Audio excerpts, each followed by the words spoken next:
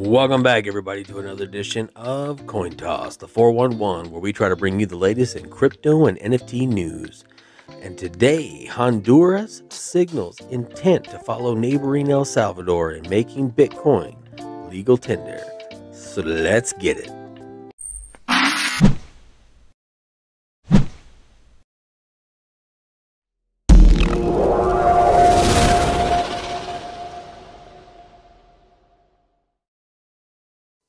President Xiomara Castro says El Salvador shouldn't be the only country to rid itself of dollar reliance.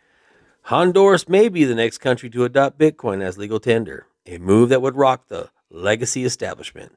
Bitcoin bull Max Kaiser initially floated rumors of this happening in a tweet posted last Friday. It read, "It's happening," accompanied by a picture of the Honduras flag.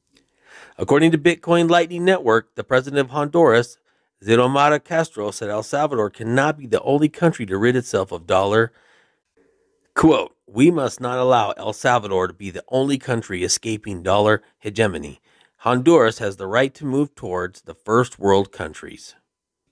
End quote. Bitcoin is increasingly seen as an escape from the dollar.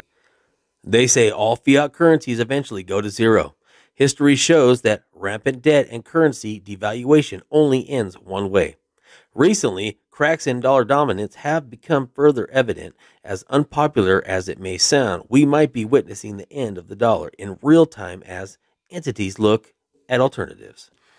For example, talks between China and Saudi Arabia to trade oil in yuan have accelerated due to dissatisfaction with America's security commitment to the Saudis. If successful, the move would severely impair the dollar's oil market dominance. As well as that, Russia has increasingly turned to the yuan as a response to sanctions over the Ukraine war. It's reported that Russian firms are scrambling to open yuan accounts to keep cash flowing. However, James Folk, author of the book Financial Cold War, A View of Sino-U.S. Relations from the Financial Market, says despite the apparent dollar flight, the yuan won't be usurping the dollar anytime soon. Folk says China's tight capital controls and rule of law make the yuan unappealing versus the dollar. Quote, "But that doesn't mean the renminbi is going to suddenly start rivaling the dollar in any meaningful way. And in order for it to do so, you have a lot of other pieces that have to fall into place." Nonetheless, the emergence of Bitcoin offers an alternative to both the yuan and the dollar. On top of this, its fixed supply means it cannot be inflated to zero. Moreover, being apolitical, it also has appeal based on staying out of factional wranglings. How might the price react if Honduras goes ahead? When El Salvador made Bitcoin legal tender on September 7, 2021, BTC experienced a 20% swing to the downside, bottoming at 42,800.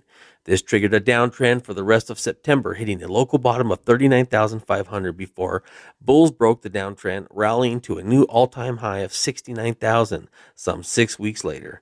Based on the notion of government approval of Bitcoin, September 7th was primarily expected to be a catalyst for a move higher.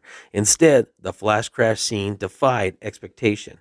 Co-founder of On-Chain Capital, Ranunner, suggests foul play at the hands of legacy institutions.